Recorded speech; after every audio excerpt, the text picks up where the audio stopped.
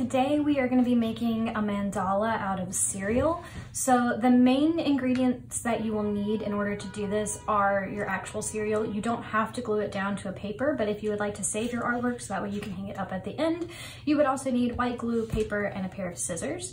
You can also just do this activity where you just put the pieces out on the table and then you clean it up later. It's up to you on which one you prefer. Since I'm actually going to be gluing mine down, the first thing that I'm going to do is fold my paper diagonally from one corner to the edge until it lines up.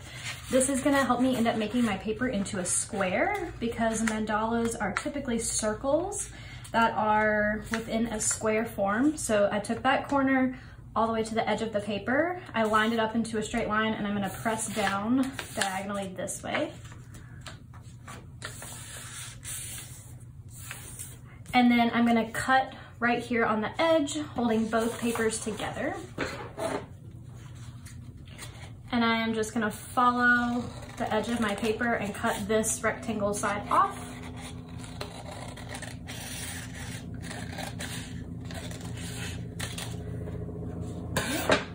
And when you open your paper up, you have a square.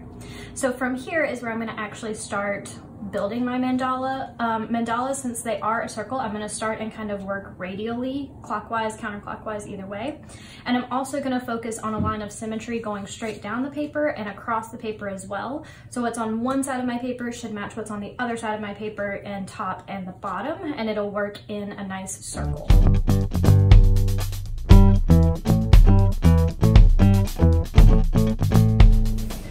So as you can see, I have started with my symmetrical line going vertically this way. I have a horizontal line going this way. And so now I'm going to make sure that whatever is on the right side of my straight line going vertically matches what's on the right or on the left side of my vertical line, and what is on the top of my horizontal line will match what is on the bottom of my horizontal line. As I did say, mandalas typically are circles that are inside of a square. So since our paper is the square, I also want to start thinking about how my shapes and my designs are going to move in a circle around it. So I also want to make sure that whatever I'm doing here would match also what is on this side diagonally going both ways. So essentially, whatever I put here, whatever kind of design, should match going all the way around. As you can see, I've also done the same pattern vertically and horizontally. So it starts with Cheerios, chocolate, Cheerios, peanut butter, and vice versa. So I'm going to continue that as I work in a circle, as I work left to right and top to bottom.